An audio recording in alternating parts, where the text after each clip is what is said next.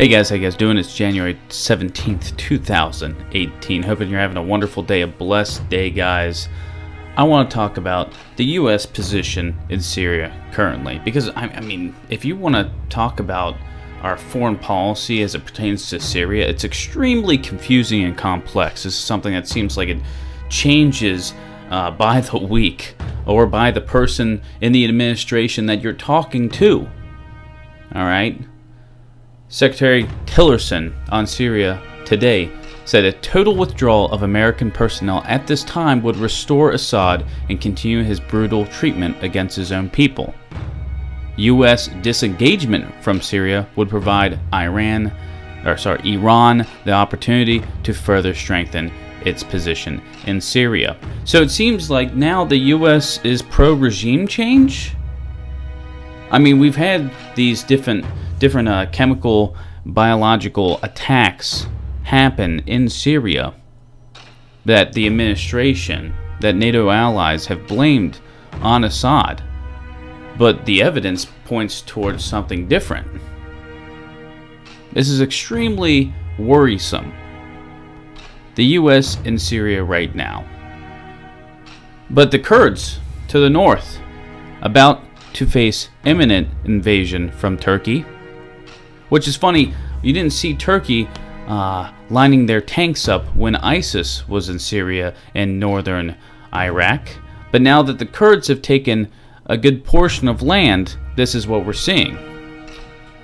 It's something we have to keep on watching. With the Kurds also, the U.S. seems to be hanging them out to dry. We're getting conflicting reports. Like I said, this is a complex situation. Information changes weekly. What we know right now is Iran has taken a foothold in Syria. Syria and Iran are allies. This is not something that's illegal. The fact of the matter is, on one side, you have U.S. interest. You've got NATO interest.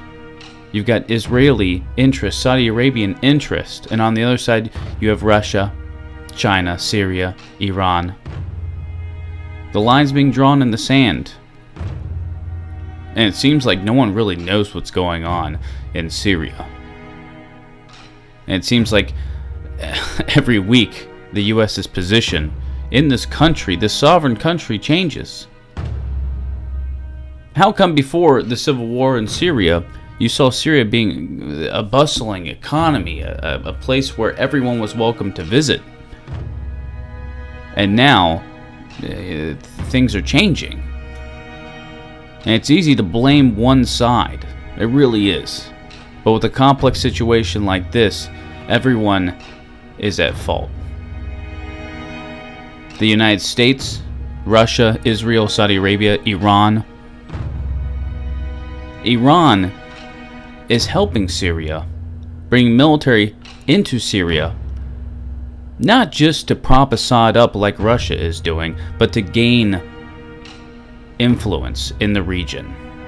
Like we've said before, Iran, just like Saudi Arabia, wants to be the big dog in the Middle East. It's a really complex situation. I've said that like 10 times now. But from what Secretary Tillerson is stating, it seems like the U.S. is now pro-regime change, which goes back from Trump's campaign promises of being a non-interventionist, wondering why we're in Iraq, why we're in Afghanistan, why are we in these countries. Well, it seems, Mr. President, since he took office, he's learned of some sort of agenda that's going on in the Middle East. Some wider scope. And it's not just the Middle East. This is happening all over the world. You just gotta line the dots up. I'll continue to look into this for you guys. Say a few prayers.